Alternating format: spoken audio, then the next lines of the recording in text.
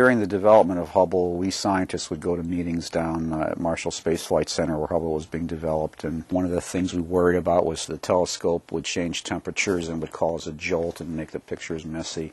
That, of course, was a red herring, as it turned out.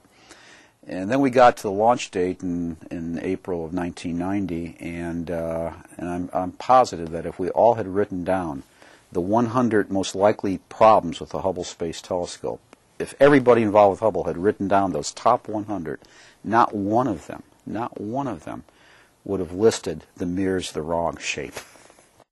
That led to 3 years of absolute hell for all of us, because Hubble became it was in the press all the time with the problems. It was a billion-dollar mistake.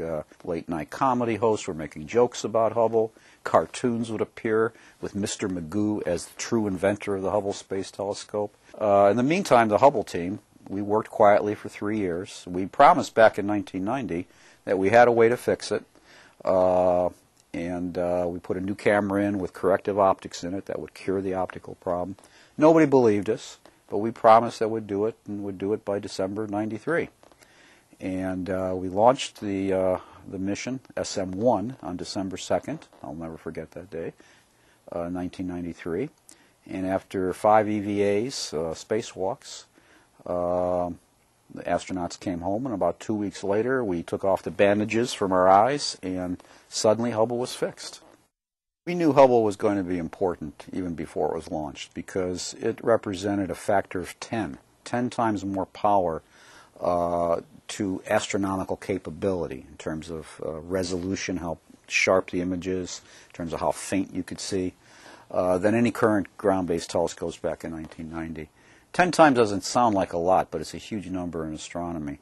The last time we went a factor of 10 in capability to see the sky was all the way back in the 1600s, when we went from the eye to Galileo's telescope. Nobody could have predicted it becoming an icon, a world icon, in terms of science, in terms of education. You can't pick up an astronomy textbook any place on Earth, I maintain, if it's been published in the last 10 years. And it doesn't matter if it's published in Arabic, English, Spanish, Lithuanian, or whatever. I guarantee you that book will be filled with Hubble images. Hubble's been adopted by the American people. When the final servicing mission was canceled a few years ago, kindergarten kids, grade school kids were writing in postcards saying, "Please save the Hubble, save our telescope." It's just become part of American society. If the average American knows or has heard of one scientific project or instrument in their entire lives, if it's only one, I'll bet you that would be the Hubble.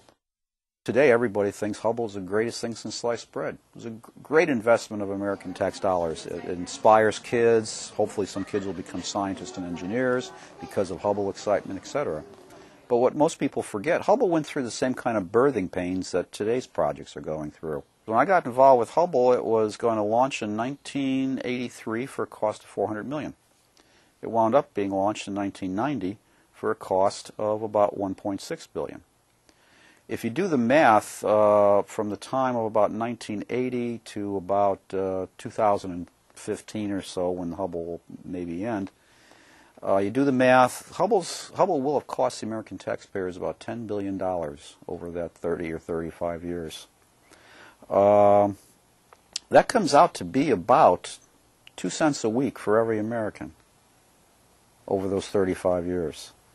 And when you put it that way, people say, yeah, it's probably worth 2 cents a week, $1 a year.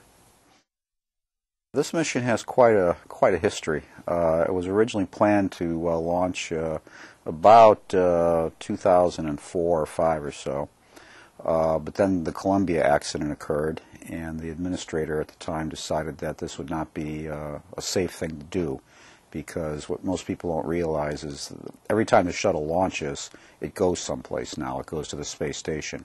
It's a different inclination of orbit. To go to Hubble, you go to a different orbit. And if something goes badly on this mission, you cannot get to the space station. There's no safe haven, so to speak. And the shuttle can only stay in space for a few weeks. So we had to do this discussion.